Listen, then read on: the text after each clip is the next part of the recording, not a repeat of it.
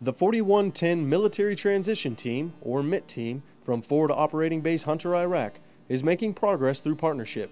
The MiTT team, who is attached to the 2nd Squadron, 13th Cavalry Regiment, advises the 41st Iraqi Army Brigade. The Iraqi Brigade is self-sustained since September 2008 and continues to develop effective training programs with the MiTT team. Sergeant First Class Sean Berry, 4110's NCOIC of Training, tells us about what his team's mission is. The role of the MiTT team isn't to implement anything. We bring up ideas and we have discussions with our counterparts about these ideas.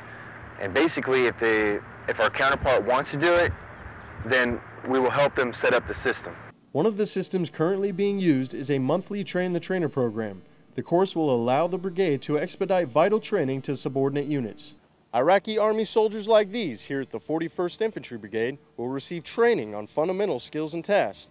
From here, they will move to their battalions to share their knowledge with their fellow comrades. The 4110 MiTT team continues to support the IA's 41st, even when most of the time it isn't needed. Reporting for the 4th Brigade Combat Team, 1st Armored Division, I'm Army Sergeant Jarrett Simpkins.